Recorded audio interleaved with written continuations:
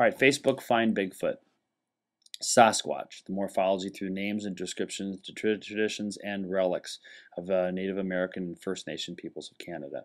This is part one. It's completely consistent with the modern pictures, videos, and sightings. These indigenous tribes lived in the same forest, tracking and hunting the billion ungulates that roam North America. They get far closer than we do today. Direct evidence goes back 800 years, but most assuredly goes back 12,000 years ago when first modern humans crossed the land bridge. Sasquatch probably crossed 1 million years ago. The names are very accurate. Great efforts have been done by many researchers. Okay. We're going to start here. You can see a couple of books that have been done. There's one by Allie. But we're going to go through the Native American tradition of being very literal with their nomenclature, like dances with wolves. That's literal. That describes what it is. This is compelling evidence. It shows how and why.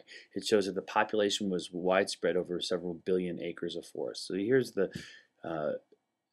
basic distribution of American Indians, and here's the basic sighting distribution, modern sighting distribution of Sasquatch.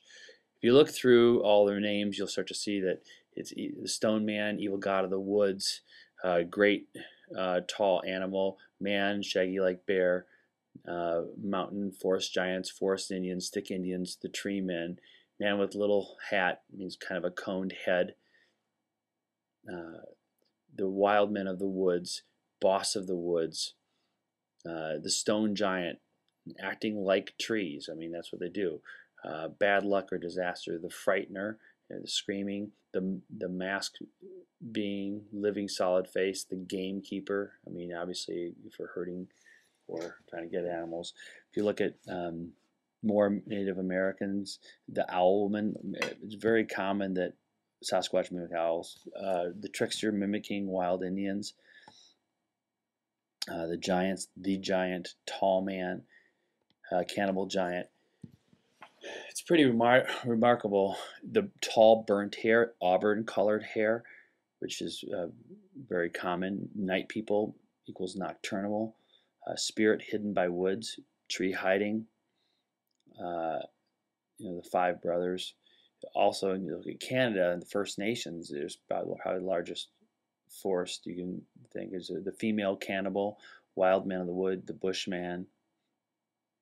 Some of these tall, kneeless giant swaying or bent leg walk, man-like animal. Some of these groups have a tree striker, wood knocking. That's amazing.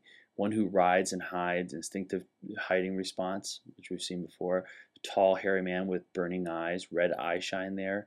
A man who runs on all fours, quadrupedal running. Eskimos have 12 words for snow describing each state of snow. Some of these groups have up to 8 and 9 words to describe the same being. You don't just have all these different names unless you actually have different states and different things you see. With red burning eyes, very bad smell, big elder brother, ape, monkey, Bigfoot. I don't know about monkey, but mask being in tribal ceremony. One thing is that the tribal and the cultural areas is that imagine that as they make these masks, and this is from the Iroquois from out east, is that there's rich with these artifacts and rich with Sasquatch. I mean, if you look in the Northeast, there's a few sightings, but out west there's many sightings, and you can see that there's a number of different groups that live in the Pacific Northwest because the climate is rather mild. You'll see that a monkey's lips can purse, and the brow ridge and whatever, and there you start seeing the brow ridge and the monkey pursing, and these are traditional Sasquatch masks. One thing that has to ask yourself is, are the traditions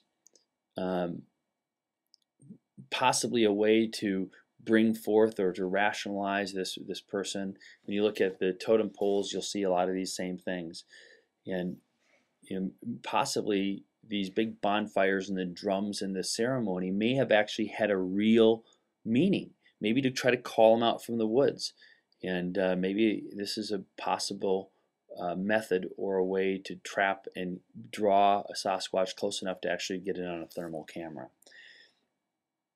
The variety is remarkable, and also the art is just fantastic. These are not dumb people. They're just as smart as you and I, just in a different way.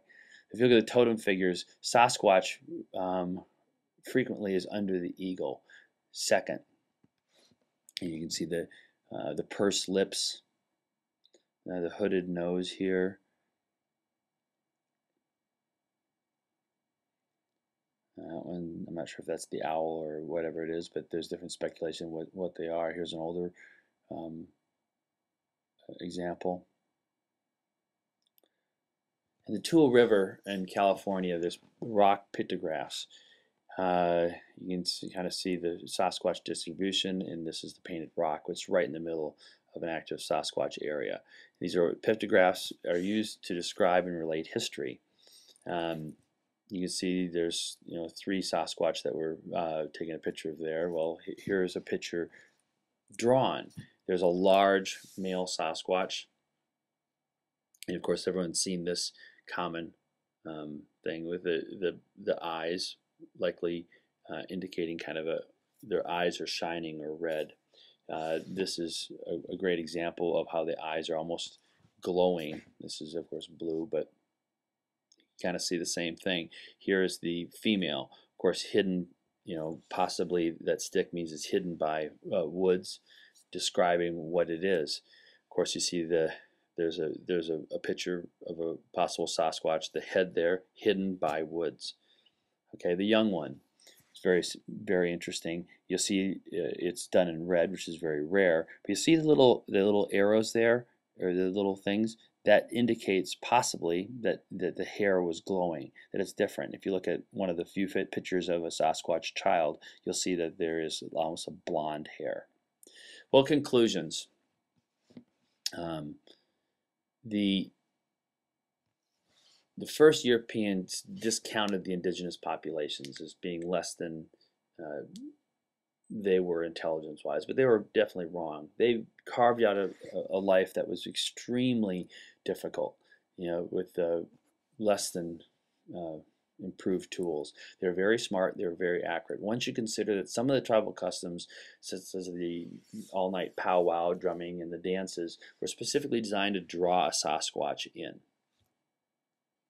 So there's really 2 choices.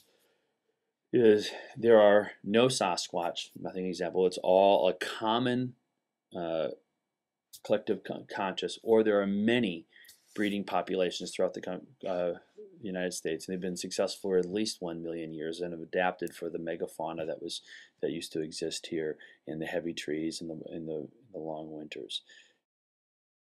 Part 2 will discuss the native New Zealand and native Hawaiian populations and the complete lack of sightings therein.